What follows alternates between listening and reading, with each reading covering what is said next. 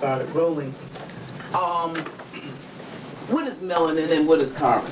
Tell us about those two minerals, or whatever they are. Melanin is not a mineral. Okay. Melanin is a word that was used to describe a certain biological function. But that particular identification or category or thing, melanin, is a European identification of what they think activates those neurons in our body that makes us black. But when you break down our body, our biological structure, into what we would have to put it in, which is chemistry, biochemistry, melanin has no place. It's not to be found. What is found in the body that is attributed to melanin is carbon. Carbon not only determines the quality of life in black folks, carbon determines the quality of life in every living plant that exists that is natural. If carbon is absent, there's no life. Melanin, what is it? I don't know. Why are white people trying to get some? It's a Greek word, melanos. Well, white folks talk about protein. What is protein? They say one of the 19 amino acids, the building blocks of life. But I know for a fact that that is not a true statement. Because protein, if it was the building block of life, what happened to the gorilla that lives 180 years without eating anything that contains protein? Unless they're going to say that the plants contain protein too. They're always saying things, and because we have no laboratories Thank you, Chief. to investigate those things, then we have to swallow it hook, line, and sinker. Miss Frances Welsing mentioned melanin. And I asked her, what is this thing? And I know she could not adequately answer the question because she was trained by someone European. So when you are trained by a European and told these things, you have to regurgitate these things. But no, they are completely in error. Okay, we're going to take a little break for the phone. We have to be careful. Remember, it is like a brother recommended that you use comfrey for your bones. That is in the books. From a European philosophical base. But when you look at the comfrey bit, you find that comfrey contains starch. Again, another European philosophy. Melanin falls under the same category. It is a belief, not a reality. I was told in Washington, D.C. that I was violating one of the most sacred code or law of nutrition when I deprive a killer strout of protein. So I asked Dr. Steinberg and Dr. Glutt at the Georgetown Pediatric Hospital, did you give her protein 5 times a day? You did. Was she under your care for 2 years? Yes. Now, she did not receive any of those things that you call protein, and she no longer has sickle cell anemia. So where is the validity of this thing we call protein? Is it equity or is it deficit? We don't know. This is why Dr. Sebi, when he embarked on this journey of healing, many was asking me, well, why are you so concerned with the scientific aspect of this thing? I say it is necessary not to heal. To heal, it is necessary to understand the scientific aspect of it. But you must understand the herb that corresponds with the disease that is manifesting. And the only way you could do that in the Western world, and to prove that you would be respected as someone that could be of usefulness, is to enhance oneself with the words that describe certain things. And that is the science of biochemistry. I had to, because my challenges would be from a scientific base. And if I didn't understand science, then I would be lost. And they would gain momentum when they should not. So I decided to go into the scientific understanding of these things we call herbs. And what we found, that there is nothing on the planet that assimilate and could be of usefulness, save that substance is electrical. And the only electric substance on the planet is a natural plant. Not comfrey, golden seal, peppermint, aloe vera, and the rest. They are hybrids. But how many brothers and sisters in America or anywhere in the world qualifies to offer a challenge when we have nothing to test that which we are given for validity? No, I do not subscribe to melanin or to comfrey. So we have to again go back to the drawing board. The Usha research disregard the word melanin. For instance, if melanin determined life, why is it then that when people come to us with nerve problems, with energy problems, we give them the substance known as iron, which is a mineral. Straining that iron with carbon, hydrogen and oxygen, the CHO chain is the chain of life. Carbon, hydrogen, and oxygen. Melanin has no place in that biochemical structure. So I'm very extremely sorry. Okay. Let me ask you a question then. What makes the difference between black and white then? Why is it your color and there's somebody else who's not of color? Well, again, we could easily explain that position. Carbon is the determining factor for your color. The concentration of carbon determines the color black. The higher the concentration of carbon, the greater the color black would express. Oh, I see. Mm-hmm. It is carbon, nothing else. Excellent. Yes, sir. Dr. Sebi, explain to the people watching this tape the word electricity, and how it pertains to its necessity boundaries within the body structure. Now you see? Now that was the best question that could have been asked. Why? Because if something is of usefulness in my structure, in my biological structure, it must necessarily be electrical. And the only substance that is electrical, that are electrical, are those substances that come from the forest we call the jungle. Because the molecular structure is complete, it's not broken. If something is made by Mother Nature, one could easily use the common sense and see where this stuff is natural, is complete. But if something is made in a laboratory, well, naturally, common sense again shows us it could not be of usefulness. Each mineral on the planet, iron has 12,000 electrons per atom, calcium has 9,000, opium has the specific amount, and so it goes through the whole ramification of life. 142 minerals expresses themselves in a different way because that is necessary to maintain continuity, to maintain that individuality of each plant.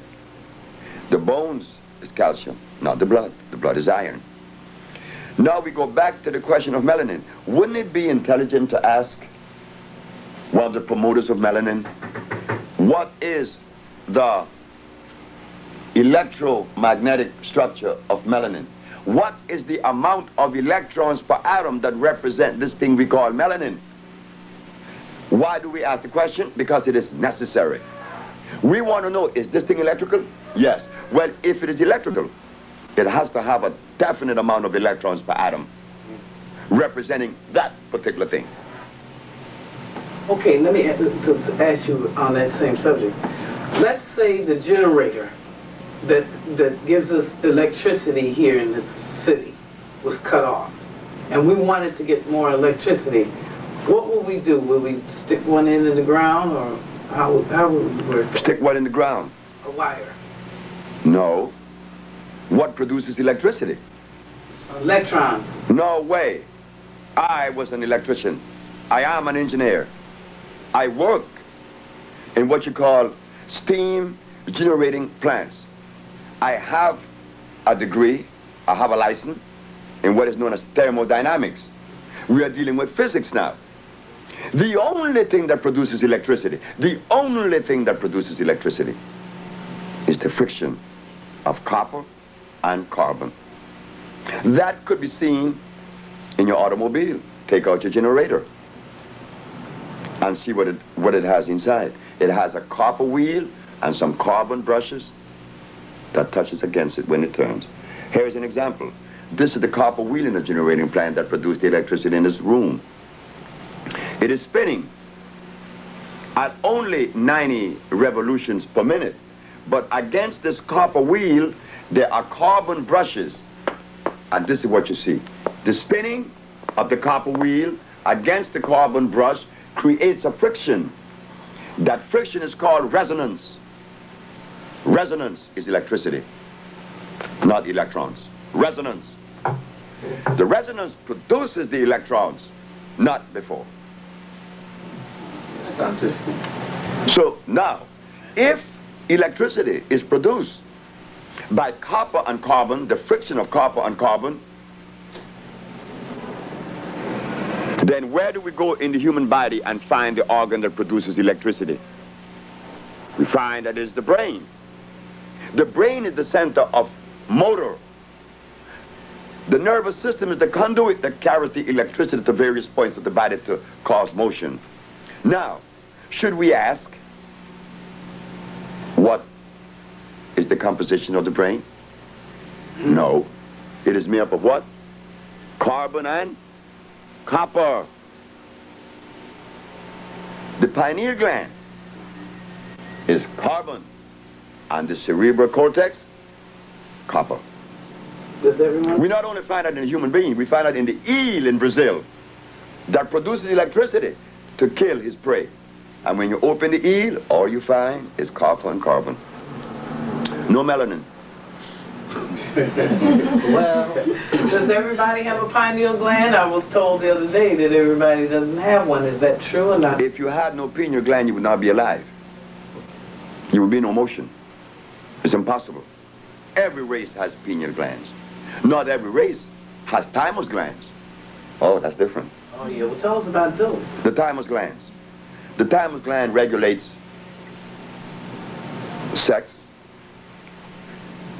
It also maintains energy. The thymus gland also keep you childlike, non-aggressive. But in some races, the thymus gland disappears at age 8. Then one becomes violent in one movement. But now, if the thymus gland disappears in some races at age 8, principally the Caucasian, what helps one to retain the thymus gland within the biology? The presence of what? Carbon. Thank you. He has a question. Right. So, Dr. Sebi, what you're saying is that due to the way a lot of medical people study medicine in this country and around the world, they don't understand the difference between, say, electricity and something that's electric. Well, if we are talking about understanding, what do they understand? Because the question needs to be asked. Remember, the time for common sense has arrived. What do they understand? Don't be afraid. We need to ask these questions. What do they understand? No cure for common cold, no cure for diabetes, no cure for cancer, leukemia, sickle cell anemia, AIDS, blindness, diabetes, and no other disease. Well, if the physician clearly show us that there is no cure for any disease, what do they understand? So we have to throw that understanding of whatever that premise is out the window. Everything that have ever come from the Caucasian, no, from the physician, has to be thrown in the trash because it's of no consequence. What have they done as far as usefulness in reference to pathology? What have they done? What have they reversed? Nothing. So why should a word be authority? No, we can't use them as some level of thinking, development, or seeing. No, we can't do that because they don't have that. They showed us. How old is the medicine that they are practicing today? It is 265 years old. It started with Bombastus von Hohenheim, only because he was prejudiced when he found out that Hippocrates went to Africa to learn his craft. And the fact of the matter is that Mr. Hippocrates, 2,000 years ago, used herbs to cure every disease known to man. If Mr. Hippocrates used herbs to cure every disease known to man, then 2,000 years later, why aren't we doing so?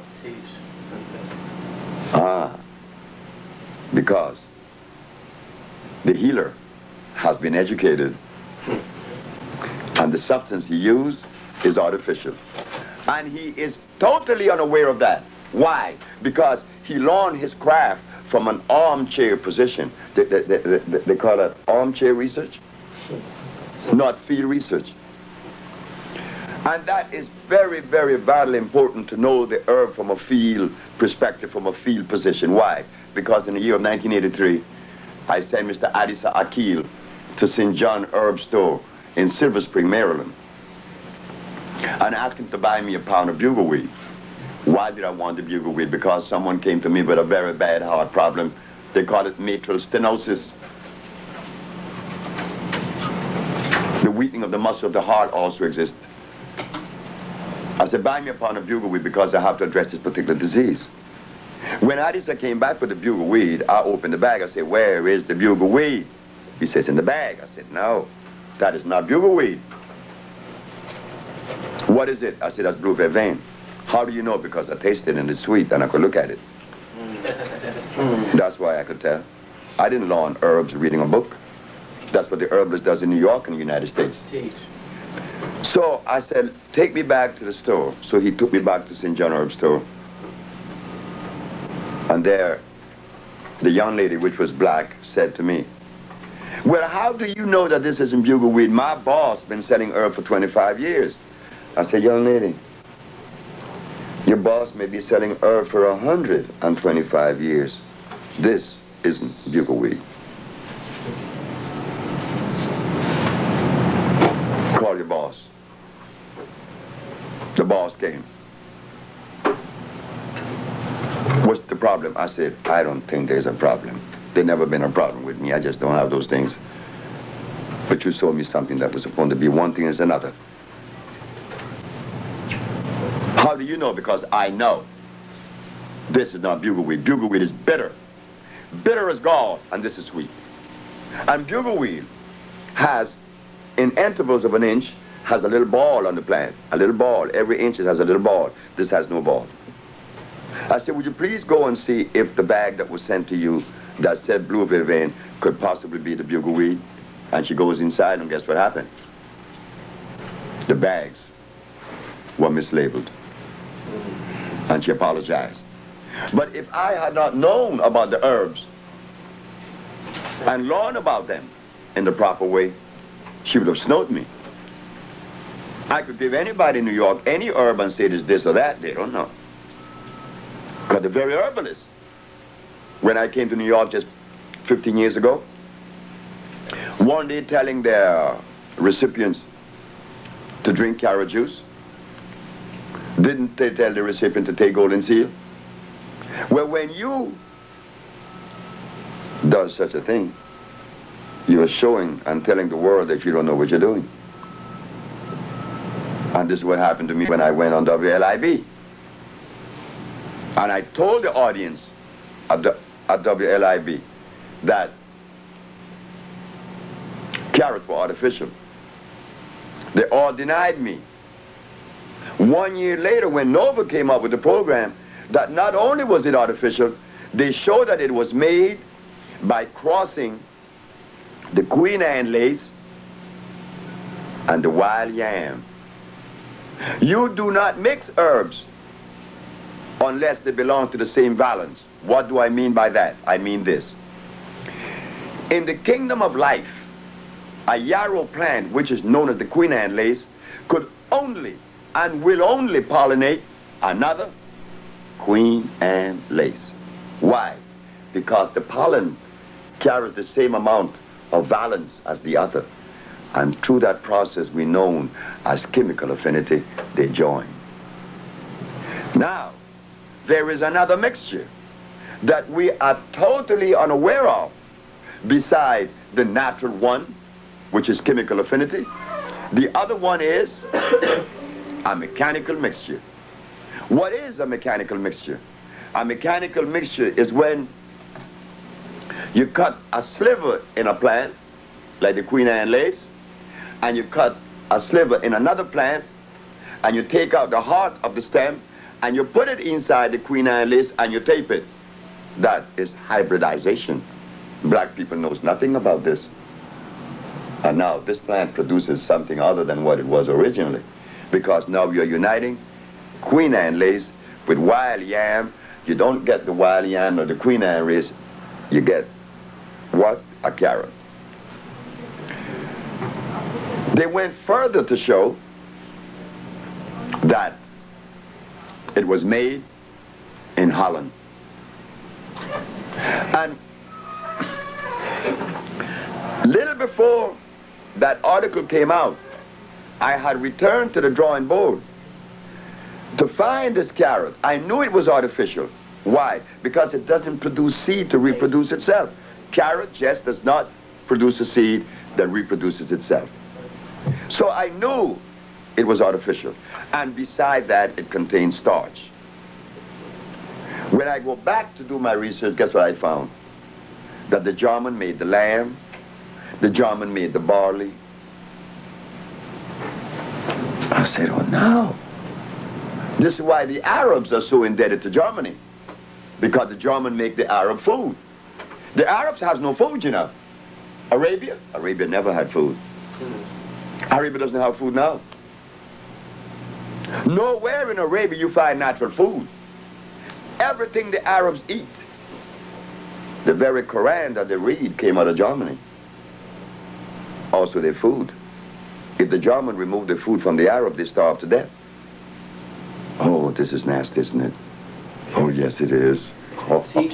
It's treacherous.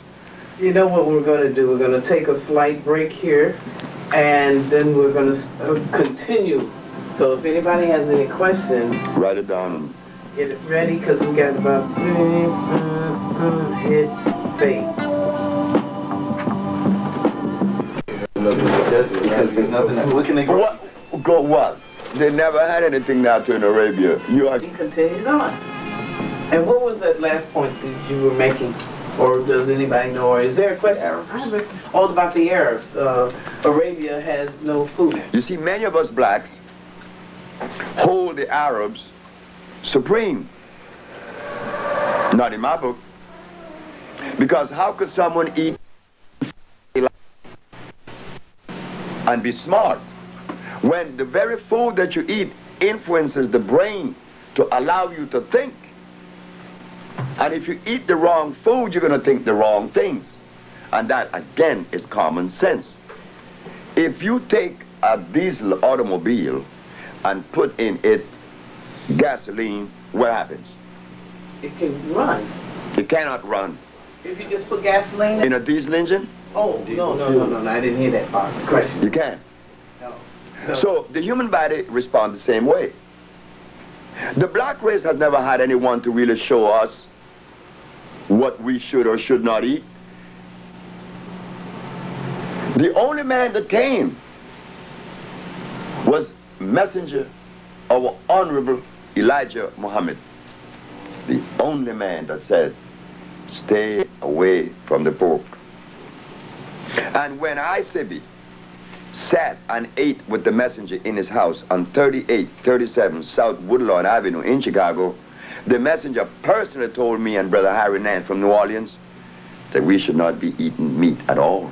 Well, and we should not be eating anything on this menu because it is poisonous to us. But if he, the messenger of Allah, Elijah Muhammad, had told the black race of the United States to stop everything, who would listen then? So he had to he couldn't cold turkey us. He was very intelligent. He removed the pork. And just by removing the pork and many other little things, they rebelled and they said they wasn't going to jump to eat the pork.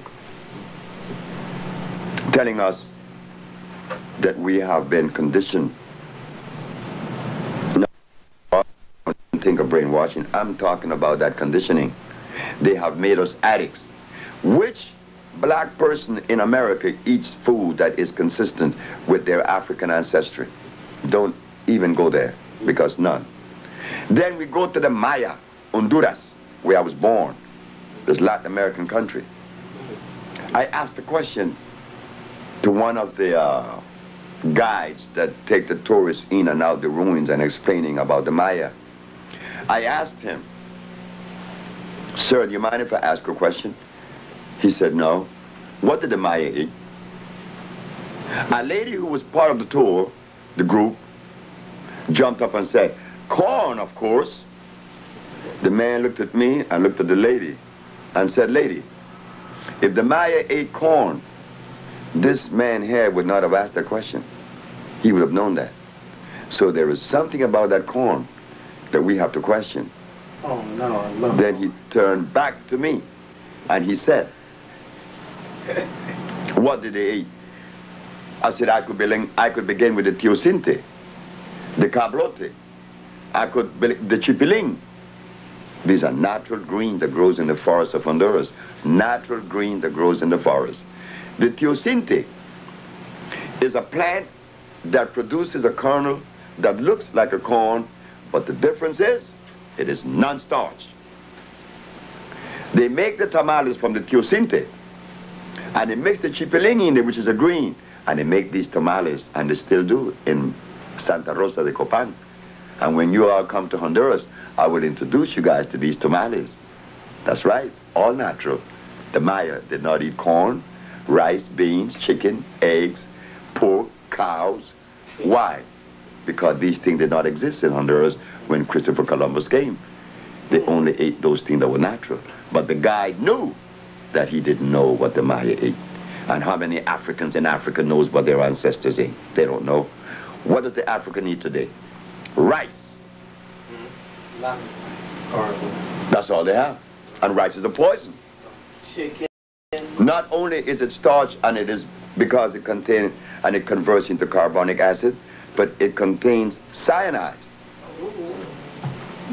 Well, how is it those little, I was going to say something wrong here. The Chinese people, like Chinese, Japanese, them people, how they eat it every day? But what about them? Because they eat it every day. Are they the healthiest people on the planet? You never seen a Chinese or a Japanese walk straight. His spine just cannot hold up straight. He always walk with a drop in his spine. He just can't do it. He eats nothing but starch. The Chinese should give credit, and a lot of credit, to the Italian that went down there. What is his name? Marco Polo. Because at least he took them the wheat kernel that they could make their noodles. Before this man, what is his name? The Italian Marco Polo, Chinese could make noodles. But what about their Buddhist monks or whatever, Confucius? But they were still eating the same poison. What else do they have to eat? There's only one man came out of China that understood that, was Dr. Li Cheng Fu. Dr. Li didn't need anything to grow under the ground. No, he didn't. He just didn't do that. And Dr. Li, according to the history, lived 125 years. You see? 165 years. And he died here in New York. Or it was recorded in New York. He died in China. But he was a Chinaman that I respect. Like when I go to India, I talk to Raja Gopalachari. He's a friend of mine who lives in Calcutta. And he look at all the Indians and say they all are dead. I said, why? Look at what they eat. I said the same I say about Africa. That's why there isn't one African leader that I respect. I can't respect any African leaders because I know his head is confounded. Why? Because look at what he eats. Is fish good? Fish rots in the intestines. Oh. That's where the worms go? Exactly right. Anything that walk, crawls, swim, or fly, and that has a head, should not enter my system. Well, they said have a face. That's what Phil Valentine said Saturday. They said anything that has a face, leave it alone. But he does worse than that. Because he recommends things that are more acid than that which you eat that have a head. Speaking of that, Dr. Say, I want to ask you some questions. My name is Marcus Scott Lewis. I'm just a humble, burned out, recovering activist, writer, and poet. And the questions I would like to ask you is, with this New Age movement out here, with all these European herbologists and all these writers, do you wouldn't recommend any of these books or any of these teachings? Now everyone's going back to nature, quote unquote, and heading to all these herbology stores and buying all these products and things. Our people are still confused because of lack of the correct information and misinformation which we receive. So could you give us a little starter on what we should be doing and what things we need to stay away from? Heading to the forest.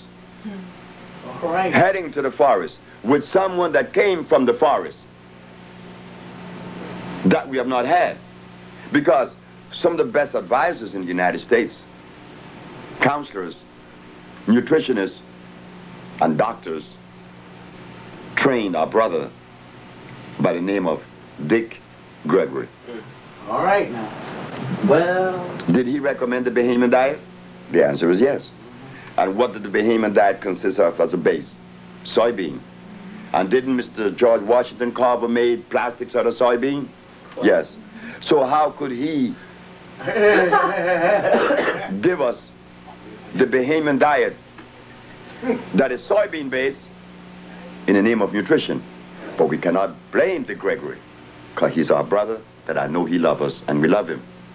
But he was ill trained. The student could only regurgitate that which was learned from the teacher. And if the teacher is poorly educated, then the student likewise. Well, do you think you could start teaching us more now that you've, she wants to ask you a question too, but I want to get this in real quick. In that you are a teacher, and I look at one of your old tapes, and I saw how you talked about the carrot and different things, even certain potatoes, I think. Sweet potatoes is all right, but the white potatoes is not ain't good. I didn't say that sweet potato was all right. That was made too. But there's a certain kind of... The red potato, the red rose that was found in Lake Titicaca in Peru. That is where the Irish people became acquainted and took it back to Ireland. Because remember, the Irish people were the first to go to Peru. They did a lot of research in Peru, and they did a lot of things in Peru. And when they found this potato, they took it back to Ireland, and they began to hybridize the potato and get what you call the russet potato, the red rose. But the natural potato looked like the red rose. The red rose, I would recommend that you eat that because it's the first generation away from the mother, from the base, which came from Lake Titicaca, not a sweet potato. A sweet potato has such a high concentration of nitrogen that it would really, Play hard work on the system. Have you written a book? No, I'm writing one up. It's right in that bag. Oh, okay, good. So when it's finished, when you take it out the bag, I want to read it. The bag has these tapes that need to be transcribed. Oh, okay. And it will be transcribed as soon as possible to be put into book form, because the book is needed. We have been misled not only by the foreigners that are not part of our race, that dictates to us and tell us what we should and should not eat, but we were also hoodwinked by our brothers that was trained by those people. Well. The gorilla does not eat the food of a lion, but the black race eat the food of a lion. True. So we can't eat Chinese food. Well, We can't eat Caucasian food. We are not Caucasian, we are not Chinese, we are black. And what does that mean? Well, I use the word black, and I use that too loosely, because I don't like the word. What's a good word? I don't even know. White collars ourselves anything. The shadows. No, I am. You call me Negro, you call me nigger, you call me colored boy, you call me black, you call me African. I'm not an African. Because the continent was not named Africa until a white man named it Africa. So what are we? Planetarian. Thank you very much. She has a question for you. Yes, I just want to end because people be talking about how spirulina and wheatgrass is so good. I want you to just explain to them that Who are it's you? no good for. I'm Bayana. Bayana asked a question about spirulina and wheatgrass. Spirulina, I mean, where does spirulina grow? It's hybrid. And what about the wheatgrass? Hybrid. Wheat kernels. When in my embryonic stages, and I must admit it was later than that, because I was in New York practicing this thing already, and I was using wheat to produce wheatgrass to be juice, and here I am with my little cup of wheatgrass juice. I got the best chlorophyll in the world. Man, a little lady, 94 years of age, named Mrs. Holloman, said, "You're out of your mind. You're not going to recommend that to yourself and to no one else." Why, Mrs. Holloman? Because this stuff is poison. Wheatgrass juice. Well, just a minute. Is wheat natural? I said, no. The fendo is natural. The teff is natural, but not the wheat. You make bread out of fendo. You make bread out of the which is the teff, which is the Ethiopian that makes the injera. The brown injera is made from teff. But as far as the wheat, oh, we have to remember the amaranths, which is natural. But this thing we call wheat definitely was made in Europe. So now, when we grow this kernel and we squeeze it, we are getting sugar and starch. So in my brain tell me, don't use it no more. So what you use? Sprout something natural. So I went and got some amaranth, and amaranth seed could be acquired right now in Brooklyn. It grows all over the place. You take the little seeds and you put them on the bed right now, and you cover them with the soil. In 21 days, the wheatgrass sprout. But the amaranth would not sprout in 21 days. Why? The amaranths only sprout once a year in the spring. So I was angry because the amaranth did not sprout. Then the amaranth laughed at me and said, "You want me to sprout along with something hybrid?" Well, I'm very sorry, I only sprout once a year. But the product I produce is food. And when the amaranth sprout came, oh, I was eating amaranth sprout, and I was high for about 3 months. I was on this high, this energy, because the molecular structure is complete, and therefore it deems that stuff electrical. If the molecular structure is incomplete, meaning a hybrid plant, it cannot be electrical. If man could make a substance in a laboratory, such as a vitamin, vitamin B, vitamin B, C, vitamin B12, inositol, zinc, all this stuff. Hey, look, just a minute. How could you make in a laboratory a substance that would help me biologically or physiologically? If you could do that, and if you could really do that, then you are God. Only nature or God makes something electrical. No man could do that. I'm going to give a simple example. On the planet, minerals are expressed in two forms. One phosphate, one oxide. Meaning what? There are 142 minerals. We begin with gold, silver, opium, iron, phosphorus, iron, magnesium. They come in the form of a rock. 142 different minerals in the planet. They come in the form of a rock. But that rock also have a plant that is representative of that mineral. The plant contains gold. Gold? You may ask, well, why should it be so difficult for you to understand that? Don't you take burdock for iron? And what's the difference with iron and gold? They both are minerals. Okay. But now you have them in a plant form. Why a plant form? Because the plant, in sending its root into the soil, it converts that solid rock into a liquid digestible substance. The scientists call that process of conversion iontrophoresis. Iontrophoresis could only be accomplished by a plant, not a laboratory. You can't take a piece of rock that is iron into a laboratory and get a liquid from it that's going to be digestible, because now it becomes non-electrical. The plant makes it electrical. And when you drink it, it is pre-digested for you electrically, so that no one snow you. The minerals that the body needs cannot be found in any health food store. No vitamin C, vitamin B, vitamin A. The body is not made up of any alphabetical order. It is made up of minerals. And when those minerals have been depleted by the presence of disease, a disease ensues. So you have to replace them in a natural form, in the form of a rock or a plant. A plant, because it is alive and it is electrical. Why does it have to be electrical? Because the body is electrical. How could you feed an electric body dead food? You just can't do that. That's not consistency. Yes, sir. Yes, Dr. Sebi. So basically, when a person goes to a hospital and they're given so-called treatments, now basically we know when somebody is treated for something that has nothing to do with being cured. And when you have something like the American Cancer Society, they mention nothing about curing people.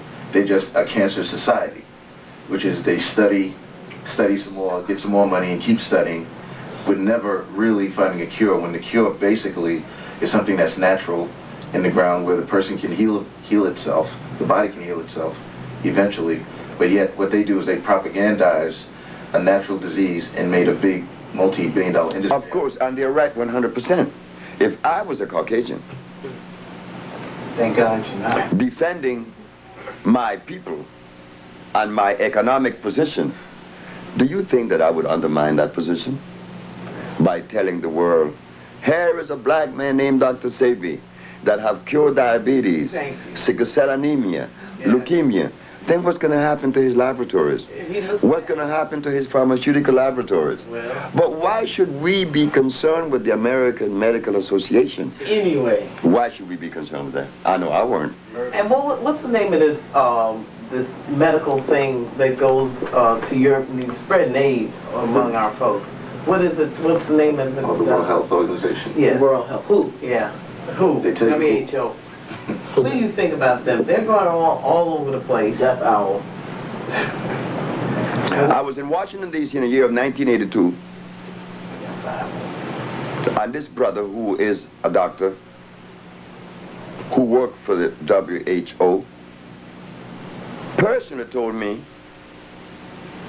that they threw in the towel 20 years ago, that they knew that there was no cure for any disease. They never had one. I mean, the physician didn't go to school to learn to cure anyone. The discipline just doesn't house that. So again, we should not be bringing them up. It's of no consequence. The only thing is they're killing our folks over there in Africa. When are they going to learn? They're killing our folks in Africa? Yeah, they're all coming up with AIDS. Where do they get AIDS from? AIDS is a thing of the mind. Not real. It's Memorex. But the African need to be killed. Oh, well. I mean, coming from Dr. Sebi, to say that his family need to be killed. I know what you're saying. But that's a fact. The African have turned their back on their mother. In fact, the African has never regarded a black woman as being equal to a male. So when you abandon your position, you need to pay the dire consequences. When you abandon your mother, and I'm not talking only saying about the biological mother, I'm talking about that greater mother, Africa. They changed Africa. They made an exchange for Europe in Africa. They deserve to die. Everyone that dies deserves to die, or else he would not be dying. I think you're right. Oh, I know I'm right. They wouldn't be dying now. That's true. Because what is it about the 144,000 that will go and lead and whatever they're going to do? So you got to have somebody that got some sense. And it's not there. That's why I said that I would prefer to take a shoeshine boy from New York and put him in the presidency in Africa, in any country, and he would do a better job than those that are there now. Because common sense just step out the window. The African doesn't need anything that came from their ancestors. What do they eat? They eat rice. They eat potatoes, don't they? Carrot? Sweet potato. No, they eat the white potato. Those that come here that I've seen, they eat the white potato in with the rice, and they eat the carrots. Have you ever tried to put a salad bowl beside an African before he eat and see if he's gonna eat the salad? Oh, he's not gonna eat that. You could put a bush rat and some rice. We got room for one more question on this segment, and then we're going to continue. Yes, one last question, and I think it's very pertinent here. It seems to be the greatest thing that seems to be plaguing us at this moment, and that's AIDS, of course. Everyone knows someone who has it. I know someone who has it, and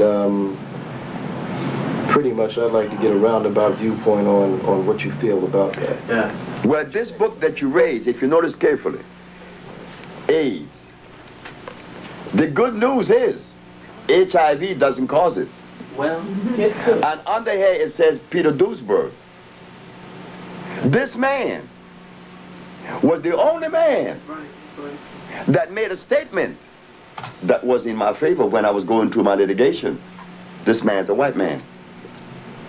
Peter Duesberg said that AIDS was not the result of a virus, and he agreed with me. I've yet to have a brother, physician, or otherwise, that openly agreed with me. Peter Duesberg did. So, this man was he was at the University of Berkeley, California. Duesberg, microbiology, biologist. They removed his grants and kick him out, but that was okay. Now they have an organization known as HEAL, and he's heading that. It's all over the world now. In fact, someone wants me to get in touch with them because they're looking for me. But this man was right. AIDS was long coming. This man, another doctor by the name of, he was a protege of this man, Mr. Duesberg. What's the name of the other one? Dr. Gallo? No, the other one, Dr. I can't call his name. And I could see him. He said that when they went to Africa and inoculated the Africans with the smallpox vaccine, that it was the beginning of AIDS. Smallpox and polio both, but smallpox was the reason. Strecker, Dr. Strecker. And we're going to, on that note, we're going to be right back at the next segment. You'll see it next week, okay? Hold tight now. Dr. Love and Dr. Roshan and Dr. Prince, they sat in council, and Phil Valentine was one of them, to kick me out of New York. Our brother that cured AIDS, you want him kicked out of New York? Well, Phil Valentine did that. Phil Valentine, all of them turned against me, which they really the interest of black folks. And there's a brother among us. Say, for instance, 10 of us set out to do research, and 9 failed. The brother over here Mr. Simmons Oh yeah, let's talk. found the cure for AIDS, what us 9 should do? Listen, what you have to Come to you. Because you did the research and found it. Phil Valentine, Dr. Love, Kanye, Dr. Prince, all of them said, good luck. I said, thank you very much.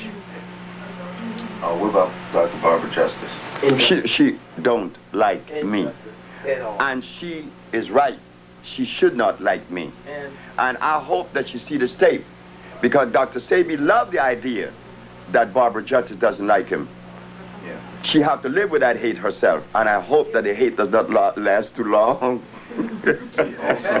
Also, at the Million Man March, Dr. Sebi, there was I was there. Well, And she has worked with him, the Alim Muslim Muhammad, guy from Washington. She's worked with him. Yeah. Are you talking about Dr. Alim? Yeah, Oh, that's a beautiful... And Dr. Barbara Justice said They worked brought together. this young brother up who they claimed they had cured of AIDS for 3 years of Well, treatment look what they of did to Cameron from Kenya. It is impossible.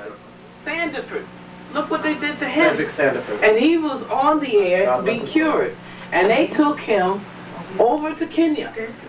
And because of the lack of money, you know, money always plays the role, and lack of care, I'm going to put that in, that's my word, that Sandiford died. He had to. Even if I take Cameron, he would have died. What is Cameron? Do anyone here know what is Cameron? Synthetic. What? It's a Pharaoh mixed with something. AZT. Ooh. Made right here in the United States, sent to Japan to be put together as a compound, and then taken to Africa and administered. Yes, that's true. That's true. Yeah. See, also, years ago, my father got out of the hospital, and he was feeling very weak. This was like 1988. And his name? And his name, Professor George Simmons.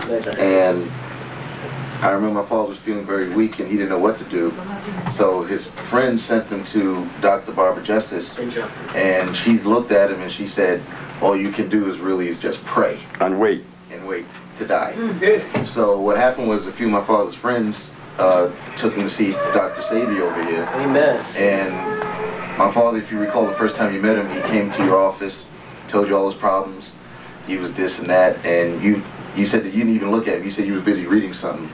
And you told him, don't worry about it, you'll be all right in a couple of weeks or a couple of months. You said you'll be back teaching with, without too much of a problem.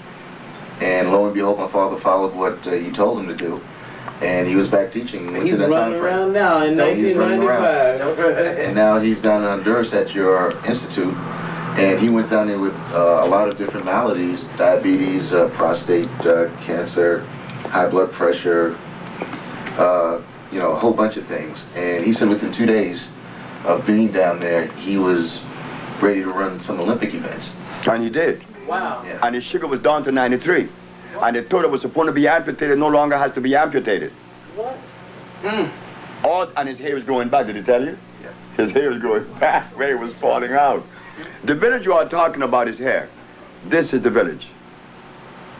Okay, let me hold it there for a few, and let's get a nice tight shot of it. Okay, perfect. All right. We see the tanks of the thermal waters. This is the Usha village in Central America.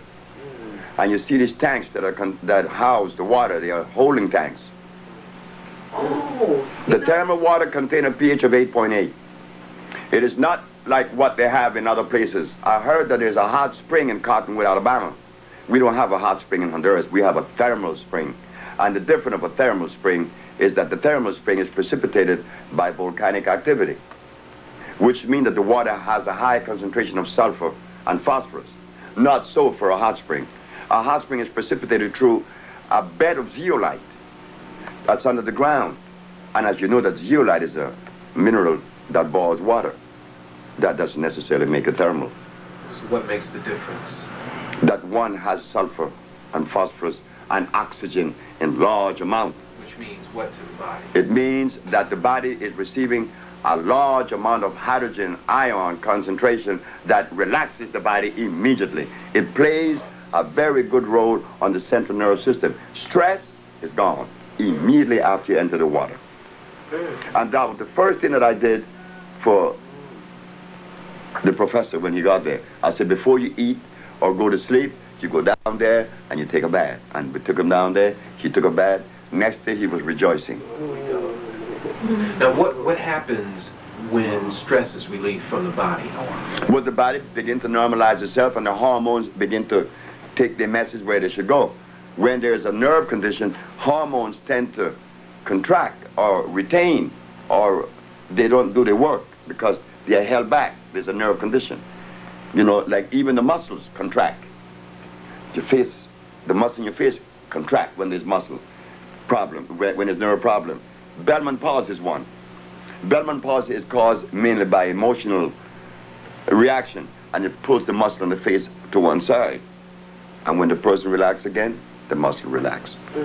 So the remedy in Bellman's palsy is to get into an unstressful or relaxed state. In your situation would be to take one of these baths. That's right. It's not one of these baths. You take bath twice a day. And then you take also the therapy, the internal therapy, which is what? The pavana, the cordoncillo negro, the cypress, and yes, my most favorite, the drago. These are plants that you will never hear in the American Standard Pharmacopoeia. You don't even hear these herbs in the mouth of the herbalist in Honduras or in the United States. And for that matter, even in Honduras, you go to Honduras and ask people the herbs I use, they don't even know them. Because they're too busy reading herbal books. And you're not in the herbal books. And those that are in the herbal books are hybrid. I wish very much that you could meet Dr. Anthony Andolph. He is, I guess they call him, you can keep it over there. He's botanist. He calls him an ethnobotanist.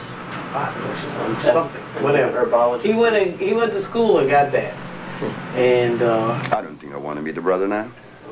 You know, not because I would not like to meet my brother, but I can exchange or even entertain someone that has been educated. Remember I said, the reason why the healer is not healing today is because he has been educated. You want to hear a beautiful one? Above all else, Dr. David Ayensu. Dr. David Ayensu is a member of the Smithsonian Institution. There is a program out known as East Meets West, meaning African or Eastern medicine against Western. They begin to show where this African in Africa took some herbs and put on this lady's head because she was crazy. He took a knife and opened her skull.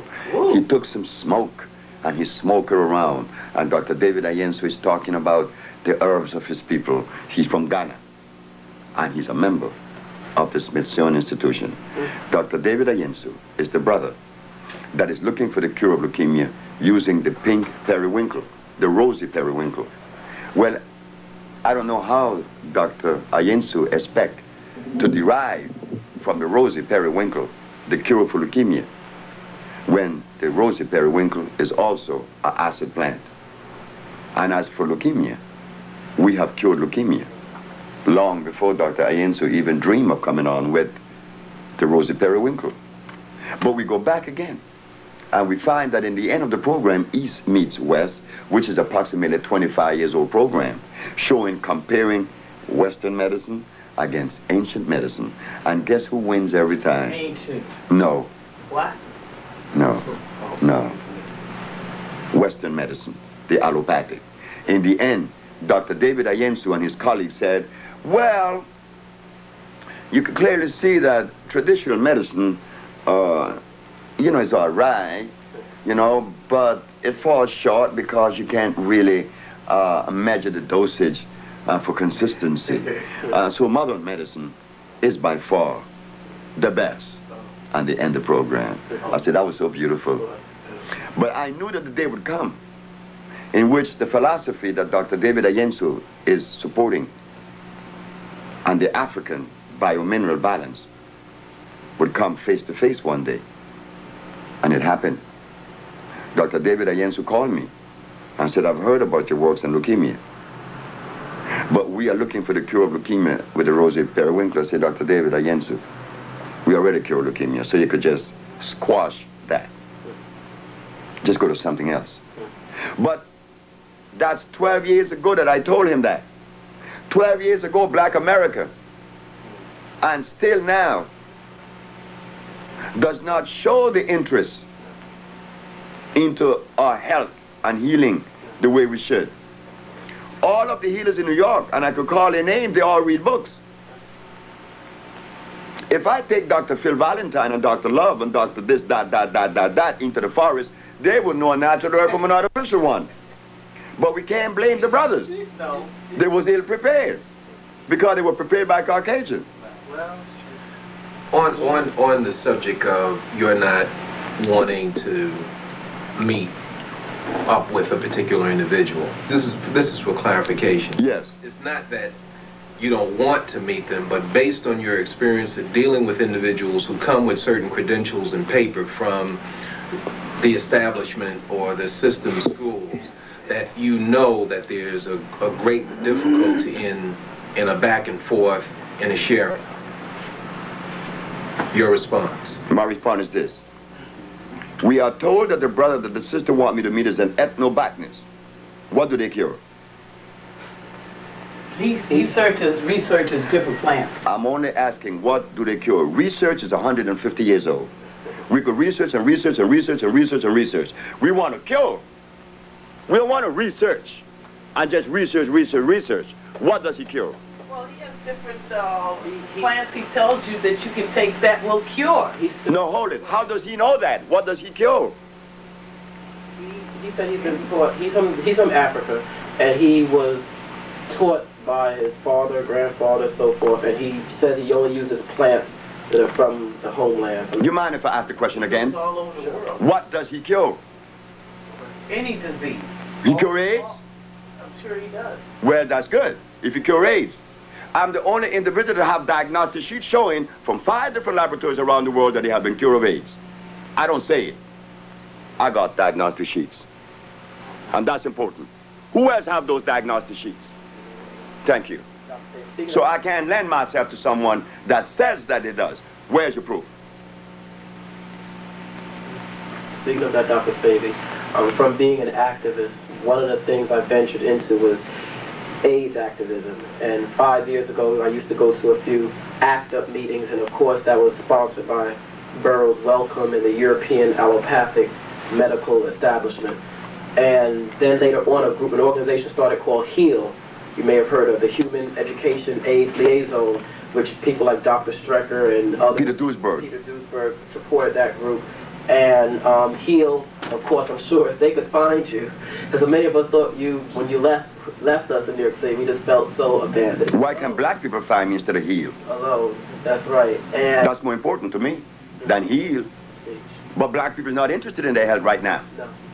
But Latin Americans are interested in it because right now we have a cadre of people who have taken to the forests of Brazil, Peru, Chile, Honduras, Guatemala, Salvador, who's right now doing research in the forest. None of them are Americans, and none of them are blacks. Why? We talk, and we talk, and we talk, and we research, and we research, and we research, and we spend all of our life researching, and disease is running rampant. And not only that, every minute in our communities right now, we don't need to go with the sorrowful story. Well, you have to start someplace. You do have to begin in research. That's a sorrowful position. Well, we have black. That's a very sorrowful position. You're something if you don't know. You got to start somewhere. How long is research? My research took me 2 years, and we cure sickle cell anemia, we cure AIDS, and we cure blindness. 2 years of research. But these other men have 25 years under their belt, and what do they cure? You're absolutely right on that. But what I was saying is you had to start in research in the beginning. But in the beginning, it wasn't 2 even, years. I call it research, because my grandmother was the one that did it. See, my grandmother was a healer. And she didn't go to school. So what kind of research she could have done? Brother Sebi, research can be likened to running a relay race.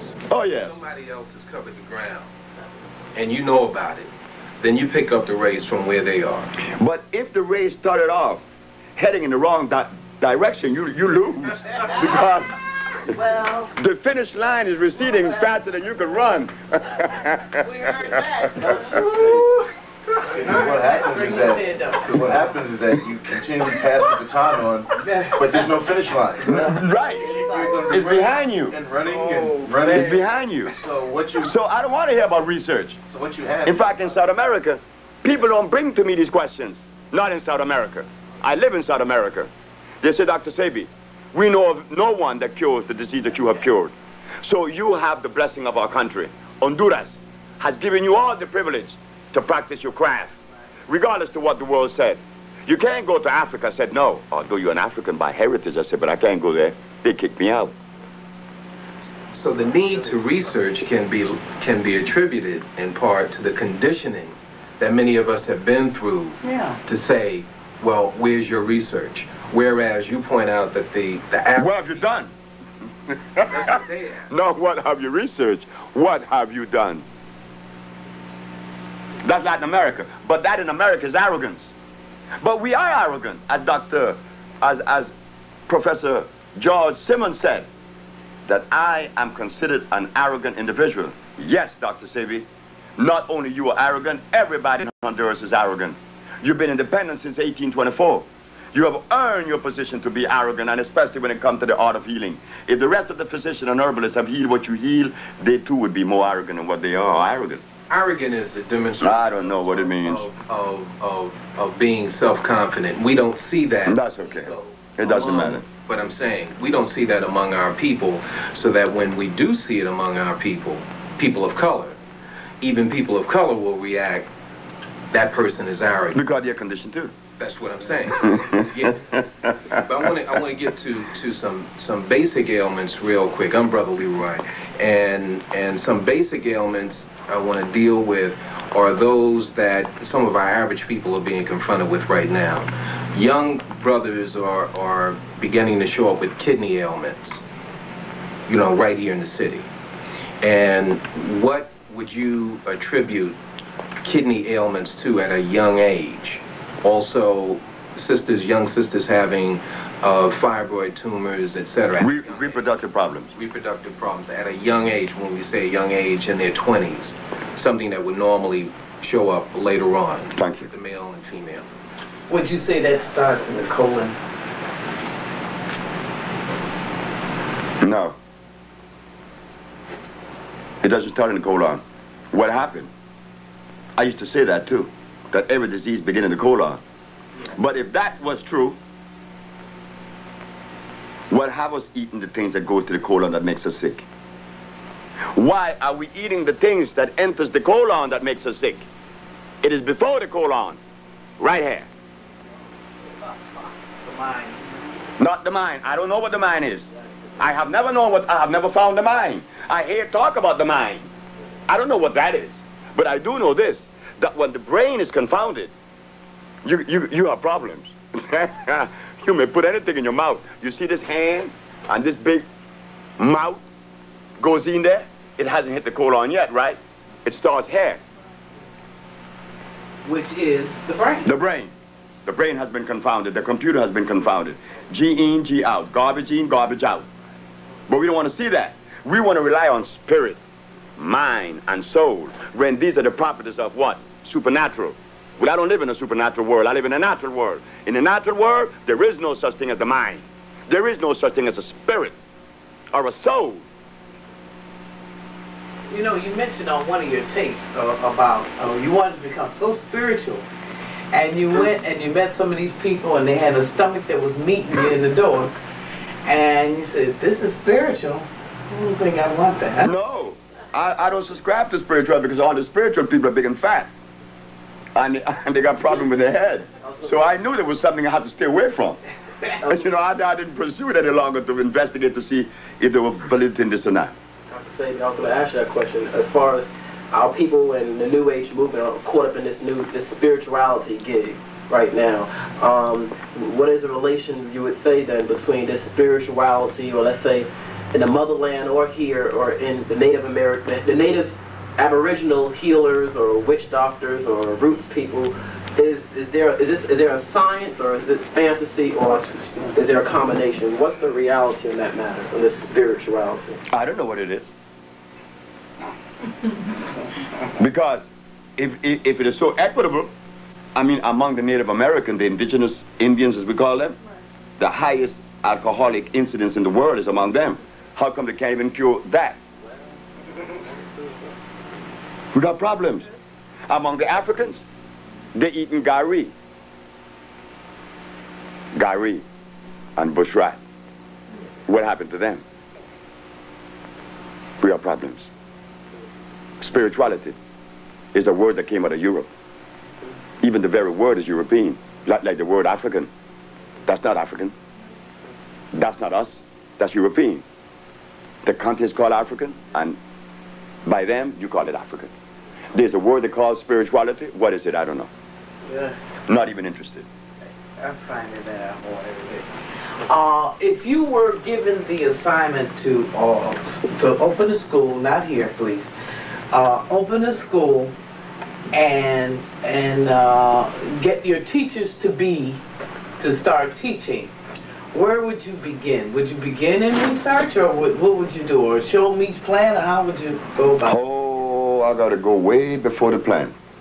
I got to show you where we were derailed and change that environment, that brain environment. I have to change that immediately, that you could begin to see. Because with the images that you're going to see are not the images that I would see, because all of us are individually put together. We are unique, unlike the other. I would put the individual on a path that would avail him the privilege to see. And in seeing, then he could make a right decision, a good decision. That's all I did. And my grandmother started me out by understanding that I was not supposed to listen to anyone. No one but yourself. And if I have to go outside of me, train your eyes towards Mother Nature, the forest. And I would do the same. Dr. Sebi, going back to these diseases and ailments, I know a lot of brothers and sisters who are living and those who have passed on from this quote-unquote AIDS. As a matter of fact, a young brother who was in Bellevue Hospital, who I went to see him 3 days before he died, of so-called Kaposi sarcoma, and they were giving him chemotherapy, and in his last days he suffered. And the question I want to ask you, with the body, is there any way that we can, of any disease or ailment, is there ways you can halt the progression and totally eliminate Kaposi sarcoma? And the diseases that you've dealt with, the AIDS, cancer, leukemias, to arrest the progression and eliminate all the whatever symptoms, damage. But that's all we've been doing for the last 20 years. And restoring the full body back to... But that's the only way you could cure. Right. That's the cure. To remove that particular erosion, to remove that particular condition, whatever condition, whether AIDS or blindness, and restore 100% health. That's the only way I could do it. Through what? An intracellular cleansing. This is what is done in Miami. We put together our compound based on an electric system. Where do you go in America or in New York and find electric food in a bottle? Where do you go? And the body is electrical. We only have to ask that one question. Is the body electrical? Yes. So therefore, it necessitates electric food. Well, where do you find that in New York? Thank you. Well, we're going to do our last segment, and in just a couple of minutes here. So, anybody got a real quick question? Very quick. Yes. Being that everybody's now concerned with the AIDS, so-called AIDS situation, epidemic, what have you, I find that the so-called lesser diseases have been virtually ignored, such as herpes and lupus, yes, sickle cell anemia, diabetes. Right. And specifically, I have an interest in the sexually transmitted diseases, so-called sexually transmitted diseases, because that seems to be what plagues the younger generation, and everybody, actually. Yes. So, once again, in the early 80s, where you had, the herpes, it was forgotten about for AIDS. What about the herpes situation? Can we answer that in the next segment? Just hold on to that answer. Thank you very much. Okay. Okay, good. Everybody's Good question. forgotten about the, Yeah, you know, this one thing for the other. It's a matter of media. All What the they focus on. hepatitis is Go ahead. The answer to that. It was asked about the sexually transmitted diseases. Those that are lesser are considered lesser, but they are not lesser. There's only one disease. There's never been two diseases in the world. There's only been one disease, the compromising of the mucous membrane. And the mucous membrane of the African has been compromised 400 years now. What has the African ate since he left Africa that is really equitable to his system? What? And he has not eaten anything. So therefore, the biological structure has been weakened over a period of 400 years. And in weakening the biological structure, then you may get lupus, you may get herpes, and you will get anything. Anything coming your way. Because the body has been deprived and the immune system has been compromised. And the immune system is responsible for diabetes, for leukemia, for sickle cell, for every disease in the world, including death. So don't only attribute AIDS to the immune system. If your immune system is strong, you cannot get sick with any disease. So we're going to straighten that. And a lot of us looking for cures. A lot of people, I'm not sure everyone, we do have some people who are just plain damn ignorant. And they want to die. So like I said, let them meet their maker or whatever. Most of people. But most of people. But there are some people who do want to be cured, and they want to touch that raiment of Jesus, whatever, that garment. And so you're here now, and I'm glad that I've been blessed by the ancestors and people to be here in your presence. We want to learn now how to be cured. Not learn, we want the process to begin, and that deterioration, because that means we all have deterioration. No one can look at one person. All of us, including myself. Because I have a better body and I don't have my doctor says. Speaking of that, the question is now, what is the relation then between, since the discovery of medical science 265 years, what is the relation then between laboratory reports and the hematology, pathology, or the blood breakdown? Is there any validity or goodness out of this allopathic Western medicine, the microscope, and the relation of natural electric food and... If you want to see a germ, they get a microscope. And if you get a wound by a gunshot or an appendix has burst, you need to be open real quick. So there is place for the knife, but under extreme conditions. But as far as curing diseases, there's only one way. That is the herbs, because they are electrical. Their molecular structure is complete. They will assimilate. They are carbon-based.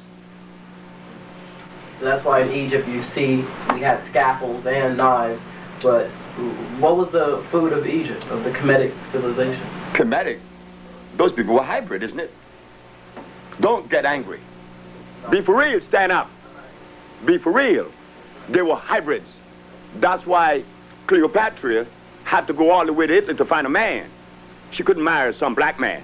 She could not do that because she wasn't black. She was a mixture of Persian, Greeks, and black. That's a hybrid person. So the Egyptian ate hybrid food. Didn't they eat ducks?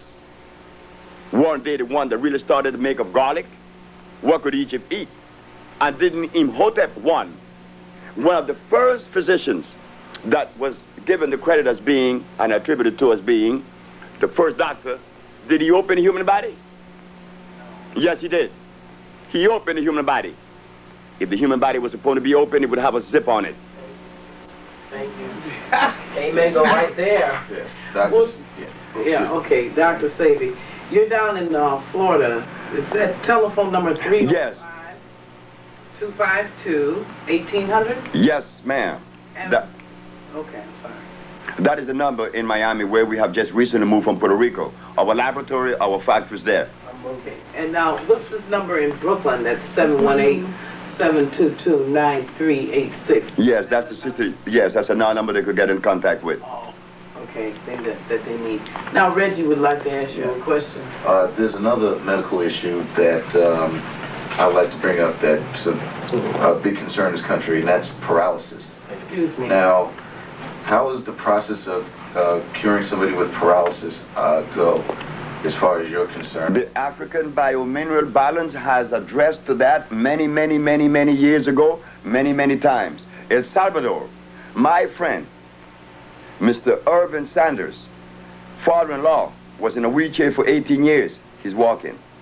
Zadia Ife from New York, from University of what? What university up in upstate New York? Everyone knows about it. Buffalo? No, not Syracuse. The other one. Buffalo. Harvard. No, another one. But Albany. Cornell. She's a Cornell, and she came to us, and she was in a wheelchair for 18 years. She's walking now. And many, many, many, many more. Paralysis is what? When the central nervous system has allowed the muscles to contract, or that the nervous system is not sending enough electricity to make them move. So what do? We perform the intracellular cleansing and applying the African bio-mineral balance to regenerate the body with electricity. And that could only be done the African way. Well, I wanted to ask you too. I'm having, I was 20/20 eyes, but now I don't see as well. I had to get my glasses sometimes just to see the whole thing. Yeah, get you clear this way. So, but I don't want to wear these. I want to cure that, get it back to where it was. What do I do here? Well, I had an experience in Chicago with my own eyes. I don't have any problem with my eyes, but I talk. I could read. I could see clear. But then one day, I decided to do urine therapy. All right. I used my compounds. For 20 days, I fasted a month. I fasted for 29 days, nearly a month. And after my urine was as clear as water, I decided to drink it. I was drinking it twice a day, along with a gallon of water. At the end of 4 days, I was completely blind. Completely blind. I was blind that Thursday, Friday, Saturday, Sunday, Monday. I began to see on Tuesday. I bought some blinders. I told my daughter, I said, go buy me some blinders, please, quick, because the sun is affecting my eyes. It's hurting me. She said, okay. She went and she got the blinders and I put it on my eyes. Oh, and I was happy. Oh, I was in blind. I was in darkness for 5 days. At the ending of the 50, on the 6th day, I was in Chicago. I was on Stony Island, where we had the center.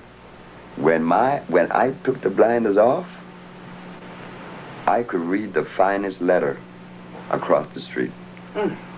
So why was I blind? Because it was breaking down all of that inflammation. Oh, Coming down. As it crossed the eyes, I had to go blind. You see? Oh, I see, yeah. So what you need is a total fast for a while, and then urine therapy. And then you continue on the diet, and your eyes gonna come back immediately. Clear.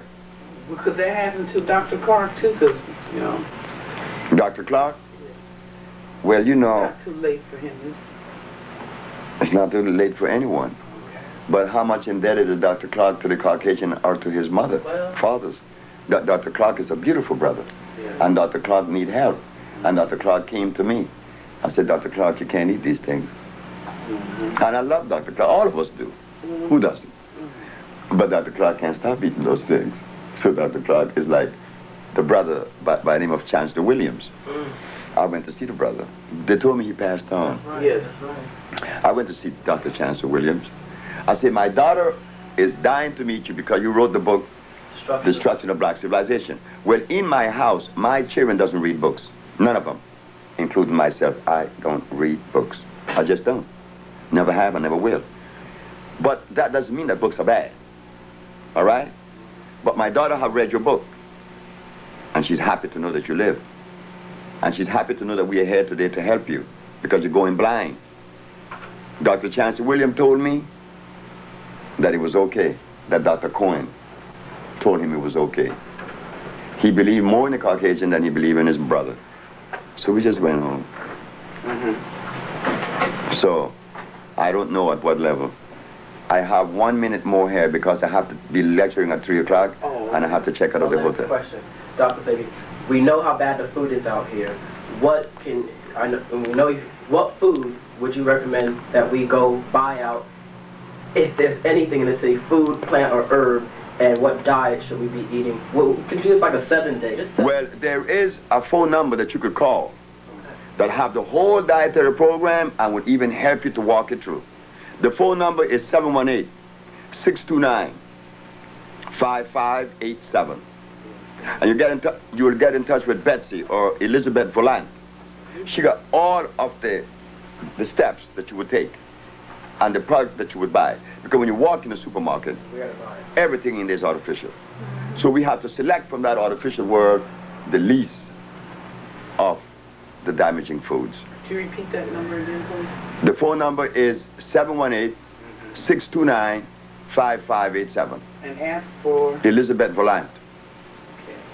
We have just a few more minutes on here. So Okay. if you want to go, we stop or add something in here, whatever you... So talk about sickle cell, since a lot of folks have sickle cell. Sickle cell anemia. Yeah. Sickle cell anemia. What's happening in the body and what your tonics do? When I'm asked about sickle cell anemia, my brain goes to one country, and that country is Ivory Coast. In Ivory Coast, 33% of the population has a high incidence. There's a high incidence of sickle cell anemia, 33%. I talked to Dr. Landenberg, Pierre Landenberg, he's a Frenchman, about sickle cell anemia at Howard University. He disregarded me. But I have cured sickle cell anemia, I told him. And I asked him, what is sickle cell anemia? He said he didn't know. I said, I thought so. I said, because sickle cell anemia is when the blood plasma has broken down into a sickle. Broken down by what? Mucus have seeped into the plasma, into the cell itself, and break it and disunited the cell. Removing the mucus, the cell unites again. And then, to maintain that level, you have to feed the patient large doses of iron phosphate, not ferrous oxide, iron phosphate. And I don't know anywhere in America that says that. But sickle cell is when the same mucus that breaks down the cells in the nasal passage that cause sinusitis has now broken down the blood plasma and break it into a sickle. And now we have to replace the mineral that has been lost. And because iron phosphate, iron incidentally, is the only magnetic mineral in the planet. Being magnetic, it pulls other minerals to it. So therefore, when you take iron, you take all others proportional balance. So when they take this iron, they begin to see result in less than 5 minutes. Malt liquor, what damage is that doing to... We have a lot of brothers who are drinking 40s and, you know, that we're just being sold this particular drink. What is happening in the body? What is happening to the mind when you consume that? The liver is damaged. Malt liquor is made with what? Barley. And then they use also another substance in the yeast. And isn't yeast the seed for infection? They call it what? Chlamydia. Yeast is the bed for disease. But again, since we have not had scientists, researchers, as they're called, to come forth with the proper research or study, we fall short. We're vulnerable. We are vulnerable. I mean, I just came to New York 10 years ago, and they were drinking carrot juice. Carrot juice? Well, it tells me something. And they're eating beans in the name of health. That tells me that something is wrong. So therefore, we have to stop it. The brother that came from D.C., there was a war on AIDS, and I was taken to Manhattan. War on AIDS! Well, I had the bomb. I went. Dr. Barbara Justice and Dr. Prince disregarded me. And then they said, Dr. Alim is coming from Washington. I said, the Muslim brother? They said, yes. I said, he's coming with a very special message. I said, yes. What is he coming to tell us? That AIDS kill black people. I said, we needed to hear that from Dr. Alim. Wow. Because we were totally oblivious to that fact. But the question I'm going to ask about Dr. Alim, is he a Muslim? They said, yes. Well, what does a Muslim that follows Allah doing, practicing the medicine of Iblis that they call the devil? There is a contradiction. Well, halal. Yeah. Dr. Sebi. what can we do as folks here in this country who are concerned, that have some semblance of consciousness? What can we do here to help you get the message across to the people who need to know, to the people who need this kind of information and cure? What can we do here to help you to, you know, to expound the greatness of medicine that you're giving to us? When the Japanese scientist said that he worked with the immune system, all of Japan got behind him. He didn't ask them. They got behind him. And he got the Nobel Peace Prize for only working with the immune system. We don't work with the immune system. We cleanse the immune system. When the Jews in Israel needed help, they didn't come asking help us. They send the help. So you ask me, what could I say to the black race of America that would help the OSHA research? I don't know. If they help me, fine. If they don't help me, still fine. I don't know. All donations. That's on you. That's on the black populace. That's not on us. We did our job. Anybody got another quick question? Yeah. Excuse me. I would like to ask Dr. Sebi about cancer. To explain how cancer gets started in the body. The same way a common cold started. In any part of the body, any way cancer appears, it means that there is a condition that has manifested over and above because it has been progressively getting worse unattended or unknowing. There's no difference with cancer and a common cold. The mucus in the nose stayed a long time, they call it sinusitis. And as they begin to eat the cells, they call it cancer. And that's whether in the reproductive organ, in the breast, in the head, in the brain, in the eye, wherever. It's all mucus. You've heard of Dr. Torrey. Dr. Torrey from Chicago. Well, he teaches about the worms in the body, how they got there, what cyst is made of, because he says that the worms have to doo-doo in your body, and that's where you get these cysts and things like that. You heard of that? I disagree with that. A cyst, when you open a cyst, inside of the cyst, all you find is... That's all you find. But I can't challenge anyone or anything. But I do know this, that Dr. Torrey has compounds that I know came from the Caucasian books. So in other words... Donald Torrey. The cysts are... From Los Angeles, California. Yeah. That's who groomed him. Right. The white boys groomed him. So in other words, you're saying that that's a protection. What's the protection? When the cyst, because you said it's got carbon in it. No, calcium carbonate. Hardened. The mucus has hardened, and now it is growing. And that's where you get cysts and things like that. You heard of that? I disagree with that. A cyst, when you open a cyst, inside of the cyst, all you find is calcium carbonate. That's all you find. But I can't challenge anyone or anything. But I do know this, that Dr. Torrey has compounds that I know came from the Caucasian books. So in other words... Donald Torrey. The cysts are... From Los Angeles, California. Yeah. That's who groomed him. Right. The white boys groomed him. So in other words, you're saying that that's a protection. What's the protection? When the cyst, because you said it's got carbon in it. No, calcium carbonate. Hardened. The mucus has hardened, and now it is growing. And then it's going to burst and eat you up. So your tonics do what? My tonics, our tonics, the OSHA tonics, the electric food. To that, to this. We reduce it. Didn't you see at OSHA research when the lady passed the tumor? I did. And it was in the refrigerator? I was there. Thank you very much. She brought it in. She brought it in a bottle. And we put it in the freezer, a tumor, this size. I saw it. How'd they come out? Just passed out of her... That's the only way it's supposed to come out. Well, so you're right. Our bodies don't have zippers, so any cleansing is supposed to come out through the regular holes, the nose, the mouth, the... Like Taurus Henderson. The anus. Taurus Henderson, Chicago, Illinois, 1990. She had a tumor in her brain. And this is recorded on Channel 21, on Channel 19, in Chicago, by Brother Rashid.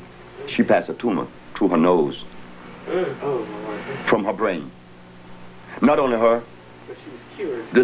This Caucasian male from his daughter named Robin Bennett called me and said, my father have a tumor in his brain, a blood clot in his brain.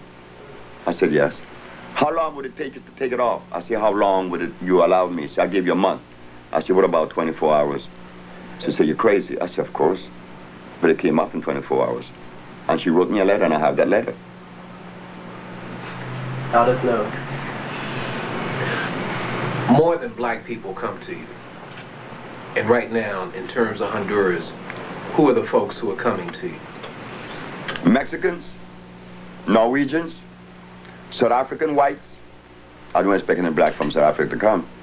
South African whites, Chileans, Colombians, American, Latin Americans, American, not black America. Black America, down there now is our most beloved professor, George Simmons. And we have this brother from DC named Anika. But the general population of OSHA are Latinos and Europeans. I would like to come down to the country and do a research, or because we're called African Information Communications, and anything that concerns our people, no matter what it is, and health should be very important. So I'd like to come down and see you in your environment, so to speak. Gladys Rodriguez did. Who? Gladys Rodriguez. Gladys Rodriguez is a Latin American from Santo Domingo. Okay. This woman saw me on Univision, which is the Latin American International Network. Isn't that something? The Latinos put me in an international network. Gladys saw it, and the very next day she went down to Honduras. In fact, she had the counsel from Honduras in trouble, had him fired, because he was giving her a hard time. She went down to Honduras, got her compound, came back, and saw what WISH is about. She was in the village. No question asked. That's Latino. But an American black person have a problem going to Honduras. Well, I don't have a problem. No, what most do. I mean, that's why I'm asking you. Yeah. If you come down. They ask about, is it possible? What's going to happen? Where am I going? Hold it now. But they can run to Kentucky Fried, White Castle. Sure, but that's not our fault. Powell Theater, and everywhere else. But South African go all the way from Africa, and Norwegians from Oslo. Nina went down there with her tumors, and her tumor was passed. And not only that, when she got back to Norway, the doctor said, the doctor in Honduras did remove your tumors, but there's something else that he removed. Your infantile diabetic condition is gone too. You didn't know that? Well, I didn't tell him I had diabetes. That is also cured. So, ladies and gentlemen, I'm very happy that you did this interview, and I hope that in the future that there will be more participation of black people